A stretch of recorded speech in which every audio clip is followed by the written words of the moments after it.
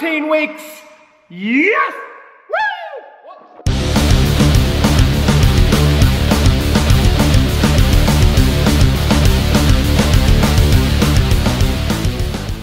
Don't worry, I'm okay. Slight slip, grand. So 14 weeks done. I have done what I think is achievable and healthy without too much strain. I haven't been mad and restricted myself too much.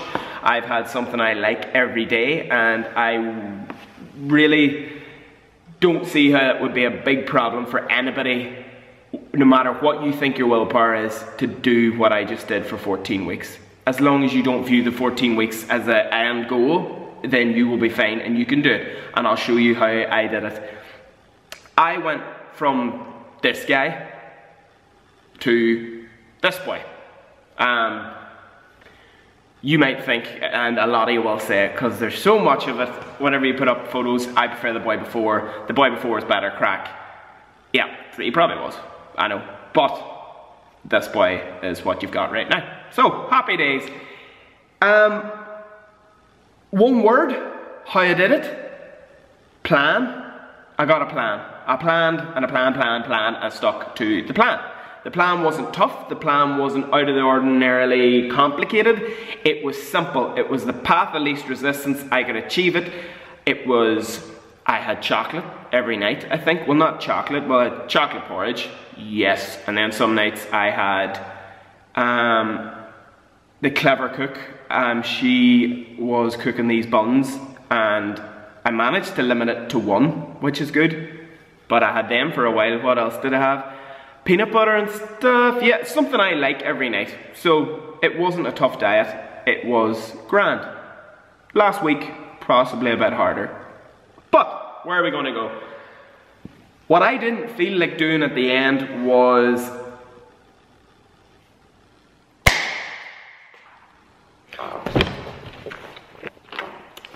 yes! I love cake! Woo! If I had felt like doing that, then I possibly had done it wrong, because I put a list in my head of everything that I wanted to eat whenever it was over, but I didn't, and I'm fine, and I could do this for the rest of my life. Could I? So what did I do on the food front? Here you go. Food! And a gym. Talking about food in the gym, love it, love it, love it, love it. What's on the table? This is my diet over the last 14 weeks. I'm going to keep it simple. To be honest, I just did this a minute ago. Well, I started the video 20 minutes ago, and I can't shut up when I start chatting about food and nutrition, so I'm going to keep it real simple. This is not going to cover everything, it's just what I put in my boxes whenever I am prepping for a day. So, law of quarters. Scott Bapty does a good way of explaining it. 2/4 of your box wants to be nutrient dense vegetables. Green vegetables most of the time is what I would have used. I'm going to talk about me during this. So green veg, 2/4. You could have a salad if you're having a cold meal. You could have some spinach, you could have some broccoli or asparagus if you're having a hot one. Prep it, throw it in the box, good to go. Then you want to think, what goes with what greens I have in it? If you got broccoli, then possibly you want to have some chicken that you have seasoned with some, I don't know, garlic and pepper seasoning. Don't be afraid to season your food, keep it tasty. So 2/4 green veg, 1/4 you've got a protein. It could be fish, it could be lean mince, it could be chicken, turkey, steak. You know, just keep the meats lean. Don't go for your high fat ones, and maybe don't stay away from the processed meats. Keep it lean. Maybe you want to have eggs as another protein source. Maybe you're having a protein shake. I wouldn't have my protein shakes with my asparagus. Anyway, so taking away the individual calculations that I would have had to make for my diet and making it up to my macros of my carbs, my protein and my fats, I would have filled the last quarter with carbohydrates. So this is where people start to get scared, and they tend to take away from here. Don't use it. Bread. I've been eating bread about 3 or 4 times a week. Keep it in. It keeps you sane, and I like it, and I like sandwiches. It's all good. Sweet potato, baby boils, microwavable packets of rice.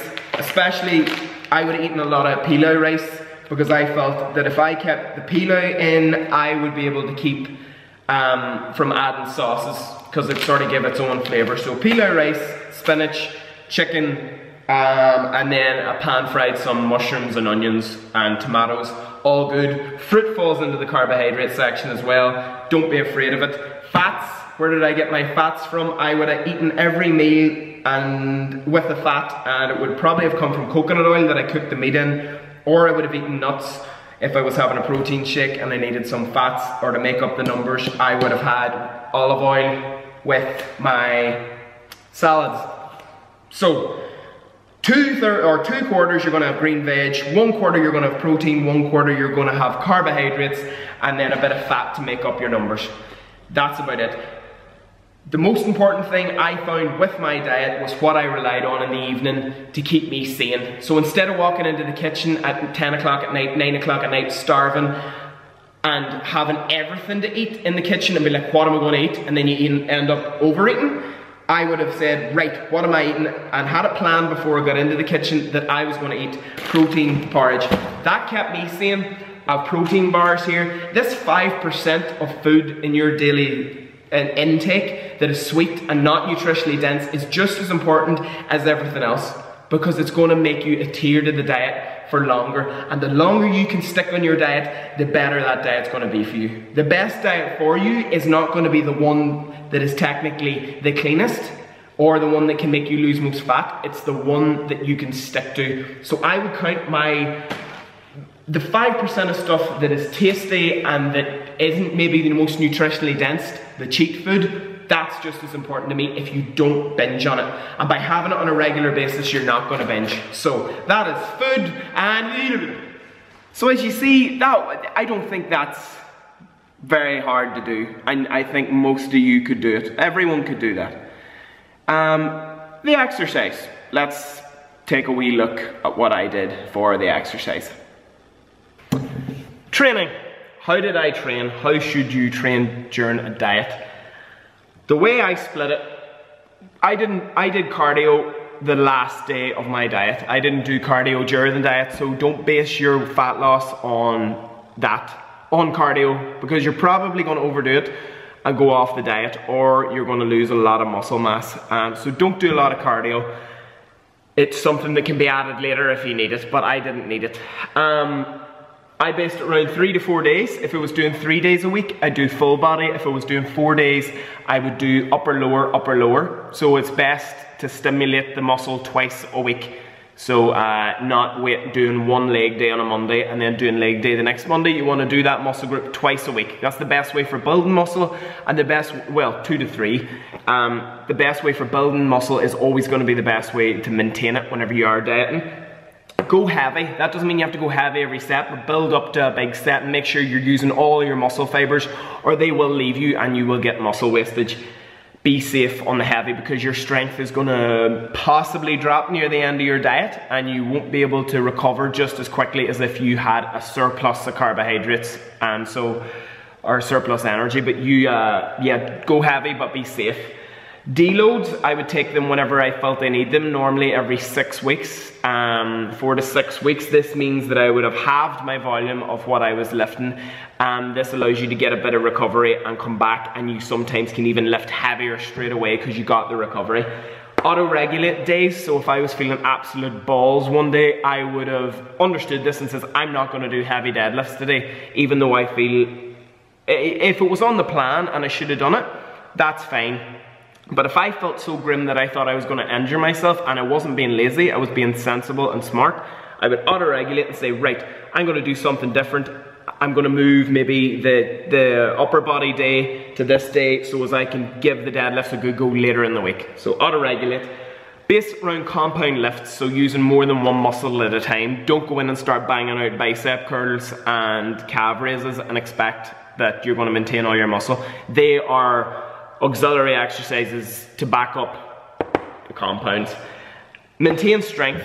Log down everything you're lifting and try at the start of your diet and at the end of your diet to be lifting more or less the same thing. You probably won't, but try. That is a good indication of maintaining muscle mass, that you can still lift the same stuff. You might need a longer recovery, but if you can still lift it, you probably have got the same muscle with good form. Stimulate, not annihilate.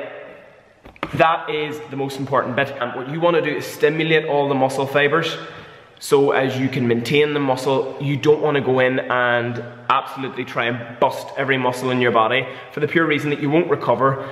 You're probably not going to stick to your diet if you're that fatigued. Your repairing process has been hampered because you're on restricted calories. There's so much. Just stimulate the muscle, so work up to big sets, lift heavy. Whenever it comes time to smash it, that'll be in the HIIT training. Just because you're not trying to bust yourself every time doesn't mean you can't be 100% committed to doing what you're there to do. Just be smart with your training so as you don't get injured.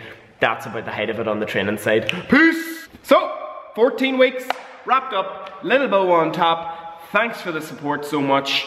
That is me, done and dusted. Thank you for everyone that liked, commented, shared, got involved. Brilliant. Just unreal. And a big thank you, probably you know who you are, and they had to put up with a lot during it, but they were always there for me, and they were always supportive, and I owe so much to them, and just really, it's a bit sappy, it is, I know, and I shouldn't be doing it on a video, but you're just so pleasant, and you keep me going. Just Cafe Nero's, you're just unreal. I just love you, all the bits. Great, the soy latte. You're like a shining star in a dark world. I owe you a lot, and so do my abs. So, Cafe Nero, keep it up. Love you. I'm out, eat your greens, and I will see you later. Peace!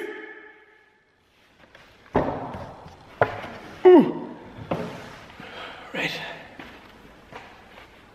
Let's go to McDonald's.